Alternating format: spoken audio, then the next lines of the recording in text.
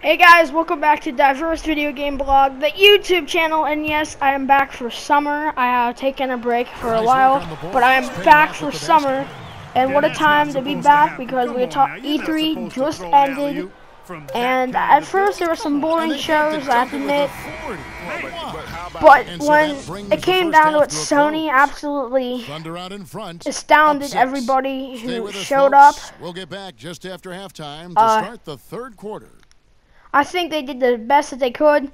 There are even rumors that Red Dead Redemption was supposed to be shown at their show, but since circumstances in Orlando and all that, they didn't end up showing the trailer because it had some touchy stuff in it.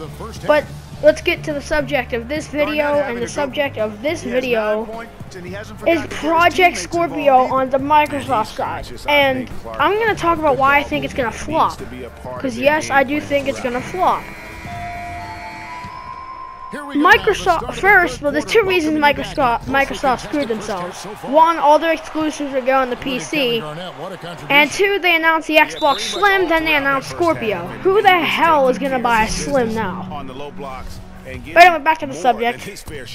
Scorpio is going to flop because, one, the pricing. We don't know the price of the Scorpio, but it's probably going to end up around $800. Like, seriously, a 6 teraflops GPU, a 320 gigabyte memory stick, sticks per second. That's how much memory the stick can run. And obviously an upgraded CPU. And they want to run at 4K. But why would you spend $800 plus on an Xbox when you could buy a PC? Like, the only thing you really need now is a PlayStation and a PC if you want one, or vice versa. Because all the Xbox exclusives are going to PC. It's Windows 10, it's PC. Everyone has Windows. Windows is practically free, so I mean, it's not hard to get. And Microsoft doesn't really make as much profit as you would think. But Windows is an open platform. PC is an open platform. PC, you can do a lot more. You have the benefits of buying a PC. More benefits, than to buy a PC than an Xbox. So why would you spend possibly even $1,000 on an Xbox when you could get a PC for the same price?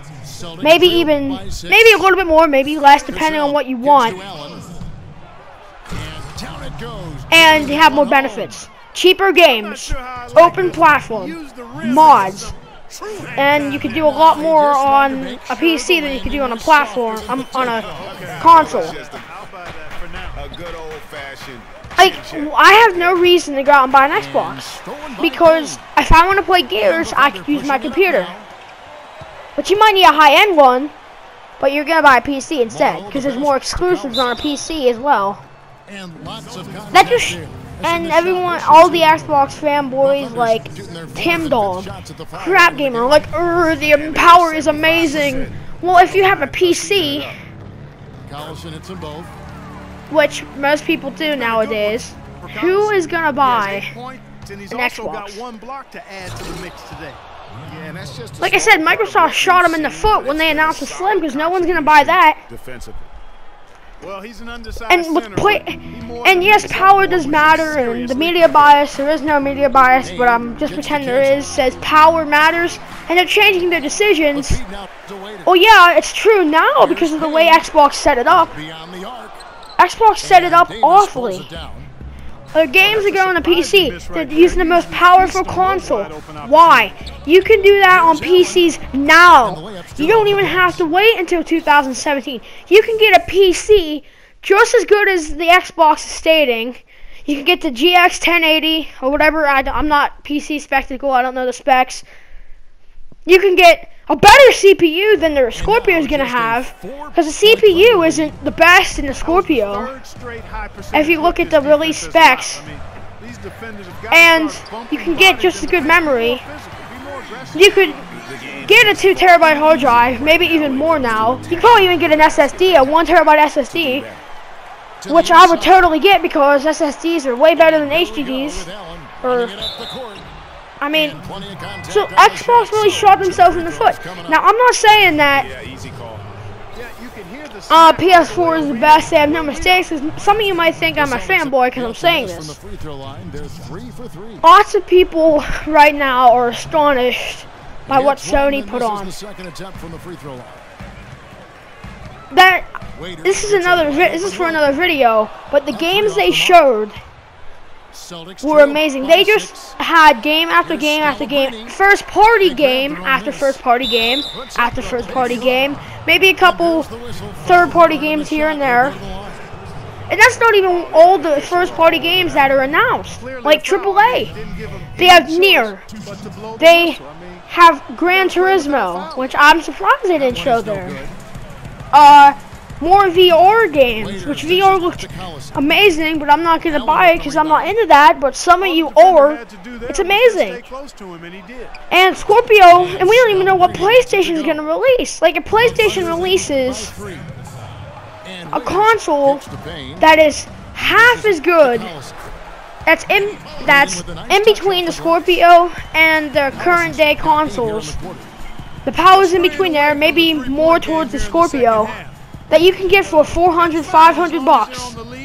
They are going to dominate the next generation, or maybe some people are still calling it the same generation because it could still be an Xbox One Scorpio that is yet to be completely verified, even though they said no one gets left behind. So they kind of implied that it still technically is the same generation, but the internet will figure that out eventually. But they will do better this generation than they did, next generation than they did this generation with sales, because people are like, well, it's almost just as powerful. It's an even out platform, because what I'm talking about is it's probably not going to be 4K 60 at all. Maybe it'll be 1080, 60, sometimes 144, 1144p or whatever that is. I have no idea. Maybe it'll be running at that. But it's not going to be running 4K 60 because that graphics card, maybe it can run 4K smoothly. The PC one's around 4K, about 6 teraflops right now, which is what Scorpio said their GPU will have, 6 teraflops. Still struggles to run 4K at decently high settings with good fidelity. And if it does run 4K, even at 30 frames per second, especially at 60 frames per second, it's going to sacrifice the fidelity of the graphics. It's going to look, fidelity comes first. Because if the fidelity is just as good as it is now, what's the point of 4K? Especially if the CPU is not going to be that high end of a CPU.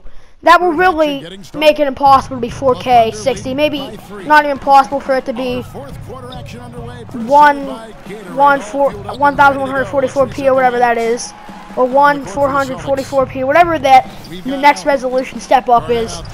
It might be even possible for that to be at 60 frames with high graphic fidelity. Now, yeah, maybe they will be able to run 4K 60 frames per second, but with very low fidelity of indie games. And that resolution step down from 4K, that resolution, whatever again it is again, maybe that won't even be able to run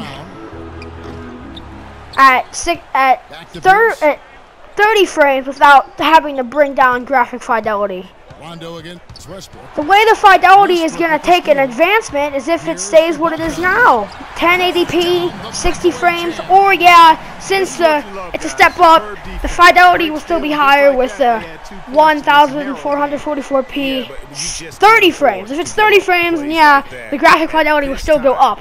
The graphic fidelity will really go up if they keep it at 1080p 60 frames, and if it's 1080p 30 frames, then that fidelity will go booming high.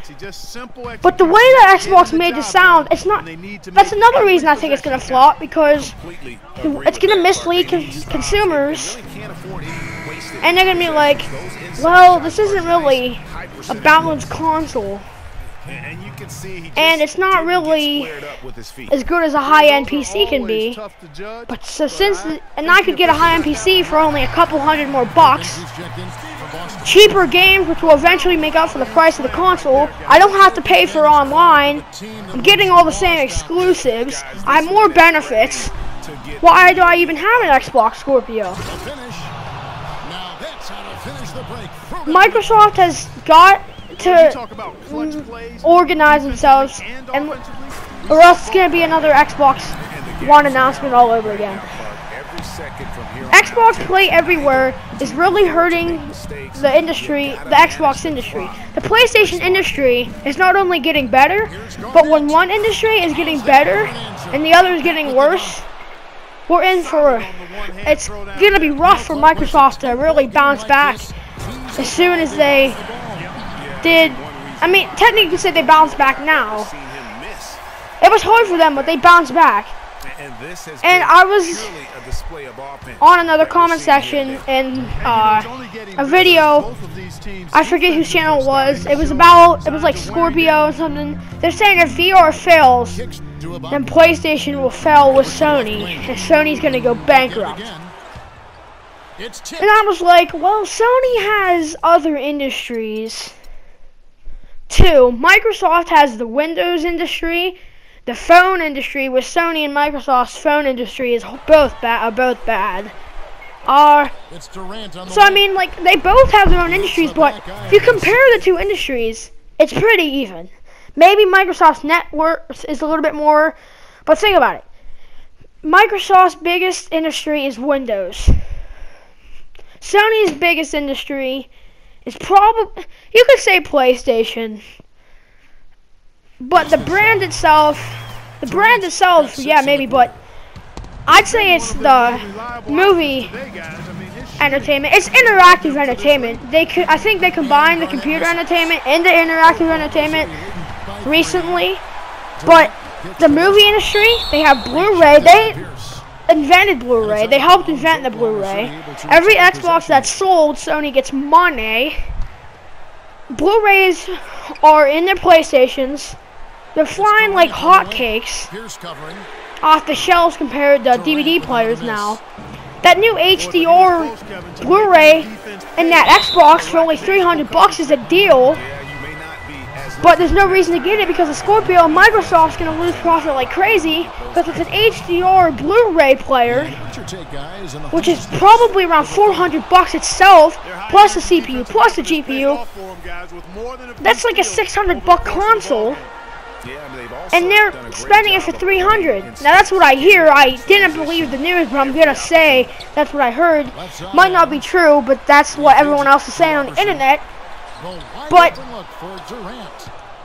Sony can back themselves up if VR does fail. Same with Microsoft, they can easily back themselves up as well. But I'm just saying that Sony can afford to take a hit with VR. And I know that last discussion was off topic, but the Scorpio kind of let us into this discussion to give a more broader sense of what's really going on. My opinion, I think next generation won't even be close. I think Sony will rack out another generation win because of Xbox's, the moves of Xbox, bringing everything to PC. I think Windows gaming is gonna flop because Steam is just so much better. I mean, people still might buy Xboxes to play them games on it, but most people are going to buy a PC. And some people are really going to feel left out, and they're like, oh, I can't afford this, or I'm not going to spend that much on a console.